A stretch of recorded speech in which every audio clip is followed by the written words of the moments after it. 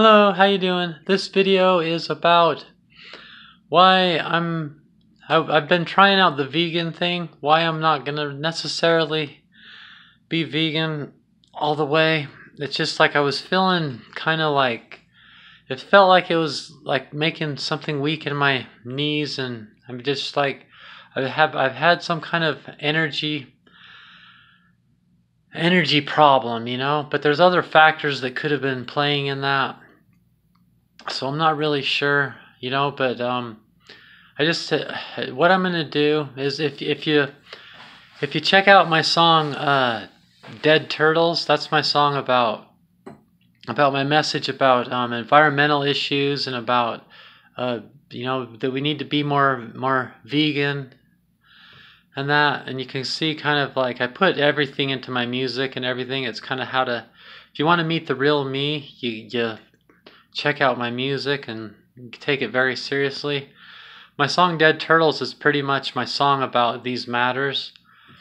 And so, like it says, daily living and too much meat, so that's kind of my commitment that's even though that seems like some small lyric, it's actually a big deal to me. I put a lot of thought into that little teeny 2-second snidbit of lyric because I think that people, they do this club, like, are you in the vegan club? You're not in the vegan club, and then no, I couldn't be a vegan. I like a lot of vegan things, but I have to eat meat at least once a day.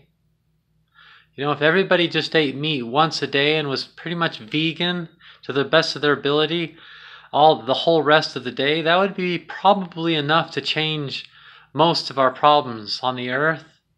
So, like, people shouldn't have to feel like they have to be vegan in every sense. Besides that, who the hell knows how to do that, So for right now, I'm gonna bring back in some of my previous diets ideas. If you know me, I've been on a diet since I was like 12, 13 years old, my whole life.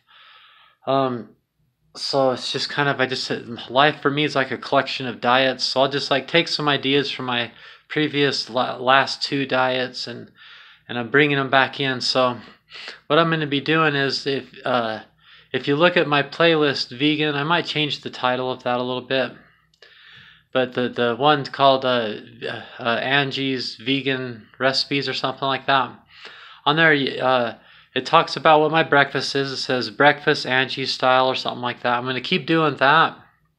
I call that petit déjeuner. It's just oatmeal with walnuts in it and honey. See, honey's not vegan, but I'm going to use honey, which isn't vegan. I have tea or coffee with every meal. My coffee, I just drink it black, but when I have tea, I put some honey in it. So and then anyway, so I'll just kind of do the quick little thing. What I'm doing, I call this the Spiral Times diet. Okay. And this is my statement as well to things. So in the morning I'll have my oatmeal, walnuts, and coffee with a piece of fruit.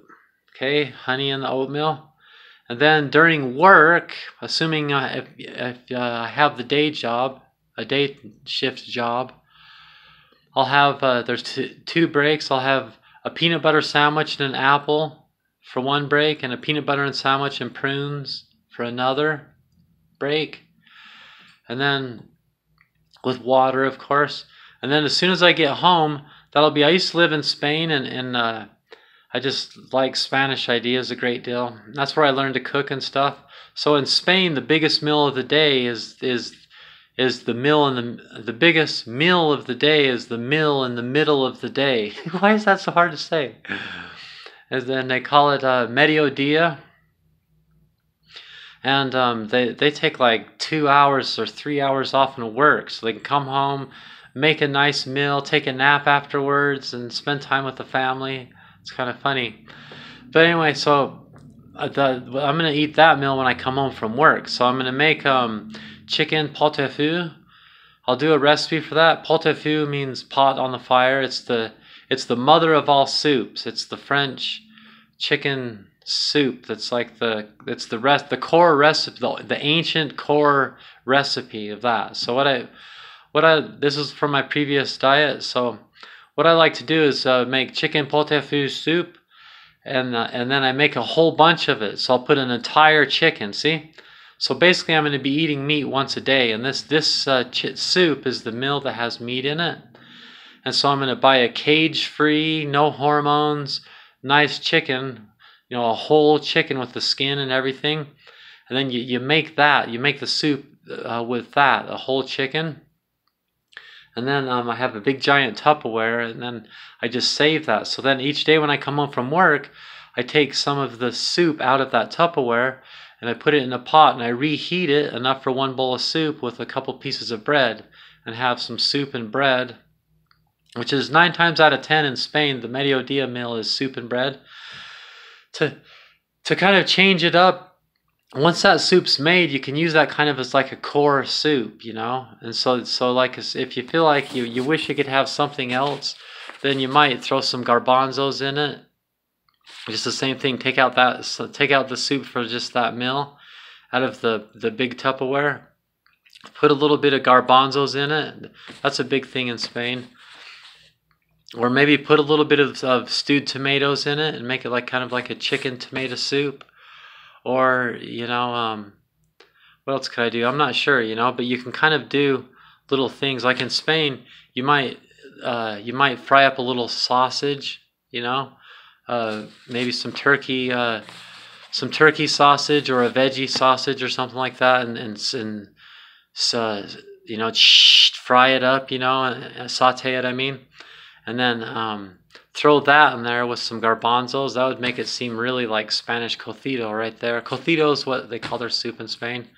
But anyway, so I'll have that meat once a day, that chicken. So I'm gonna, besides the honey and besides the chicken in my chicken pot au feu soup, I'm gonna try to be as vegan as possible. Okay, and then at the end of the day, because I'm diabetic, I gotta kind of split it up. So I have like a dinner one and a dinner number 1 and a dinner number 2, and I call them both dinner because so you can interchange it, because you never know, sometimes you come home from a day of being real busy and you just don't feel like cooking a meal or something like that.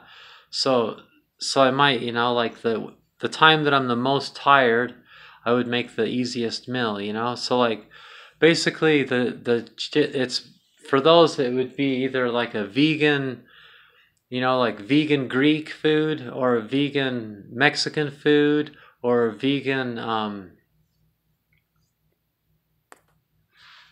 Italian food, something like that, but just make it vegan, see? And then I might have what I call a sandwich au fromage, which just means a cheese sandwich. So like it might be like a typical one, like it would be like one of those would probably be my high protein tomato and bean soup, and I have that recipe on there on my Angie recipes playlist. That with like with a sandwich, au fromage sandwich, with that, like a cheese sandwich. Vegan cheese doesn't have any protein in it like regular cheese does. So if you make like a cheese sandwich with vegetables in it together with a high protein tomato soup, then the soup has the protein in it. And soup and salmon, I'm a huge fan of soup, if you haven't noticed. So it's like soup with that, and then so one of the 2 meals will have soup with it, and some kind of sandwich thing, or maybe tacos, or like the chorizo taco recipe that I have on there or something. And then the other one will have a spinach salad, maybe spinach with a little bit of with a little bit of kale in it, some tomatoes, some sweet grape tomatoes, cherry tomatoes, some carrots, some a little bit of red onions, maybe some avocado. Or maybe the avocado's on the sandwich, actually. I'm not really sure, but You know, so like one of the dinner one might be the high protein tomato and bean soup with a chicken. I mean a cheese. Gosh dang it, a sandwich, al fromage sandwich, cheese sandwich. Then the second meal might be either something Greek or Mexican or Italian, but vegan. You know, and then with a salad. You know, and it might have either bread or instant brown rice or something. Or maybe it's a pasta because it's Italian and it's got brown pasta or wheat pasta, something like that, you know? So, and then once a week for the dinner, I'll have either salmon and rice or every once in a while, I'll make some New England clam chowder. My family's from Salem, Massachusetts, like since the Mayflower. And it's clam chowder is this big thing, and so it's like a favorite thing of mine since I was a kid. So, and I know how to make really good clam chowder, so I'll do a recipe video for that, how to make New England clam chowder. Every once in a while I'll make some of that, and then I'll eat that for dinner one or dinner two. You know, it might take a couple days or something like that because it makes a lot of it before I eat it all up. You know, or maybe if I make enough, it'll last all week. But every once in a while I'll make that.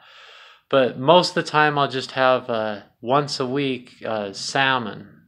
So basically the only thing, the non-vegan things are honey. And for the peanut butter sandwiches for while I'm at work, we'll have honey on them. The chicken and the chicken pot au feu soup, and then once a week salmon, and every once in a while clam chowder, which has clams in it and also has a bunch of cream in it, and it's got lots of dairy in it and stuff. So it's not really up to par either. But for the most part, like in every other way, like K for butter, I substitute with coconut oil. And, you know, I'm just like, and as I go, I'll learn more and more and more. You know, for sauces, I use vegan mayonnaise and vegan sauces. And I just try to incorporate more and more and more, just like my song Dead Turtles, you know. I'm just trying to incorporate in less dead animals, dead turtles, dead animals, dead things, and just and have like vegetarian versions of those same things, you know, and vegan choices like that. But yet I'll still keep in my damn chicken once a day, you know, and these other horrible things, you know.